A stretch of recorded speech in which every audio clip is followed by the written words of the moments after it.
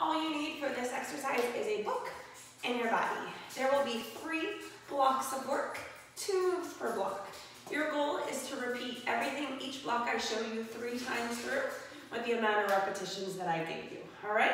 So it'll be a great way that you can hit multiple parts of your body and get your heart rate up a little bit from home. So grab your book, something a little thicker if you need to. Options are always that you can do it without a book and just use your body weight. So we're gonna start with a squat press option. Feet outside of the hips, toes turned out slightly. Put the book down, lift the chest, shoulders down. Should sound familiar for body pump, my friends.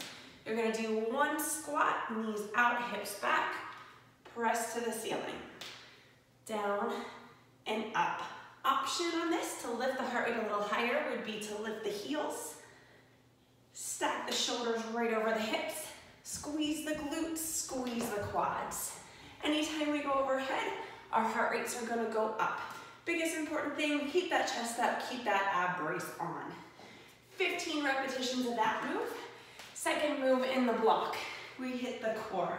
So set the knees over hips. Take the book straight up overhead. Shins are parallel to the floor, abs on. Press the back down. Extend the front leg to a 45-degree angle. Take the book overhead. 1, 2, 3, switch. 1, 2, 3, switch. So 15 per leg on this, which means 30 repetitions total. And that's block 1. Block 2. If you're going to take your book, you are going to do some push-ups with the book. So set it down. For those of you that do body pump, you know our walking push-ups. Very similar move here, but we're gonna use the book. So knees, option on the toes, or you can bring those knees a little closer. Hands outside of the shoulders, squeeze the elbows in. Give me 1 push-up. Walk up and over the book. Push up on the other side. Up and over. Make sure you're driving through the heel of the hand to push the book down and pull the elbows out of the ears towards the ribs. Keep those abs nice and tight. Good work. 15 of those as well. Second move in block 2 is a lunge with a twist. So hip square, feet hip distance, chest up. Take the left leg back, push the book forward. Hips stay still, twist the upper body to the corner. Forward, switch. Step back, twist the other direction. So every time that book and the twist goes over the top leg, shoulders down, hips square, really targeting the strength in the lower legs to support, and then the power of the rotation through the thoracic spine. Nice work. Block 2 is done. 15 of those as well, guys.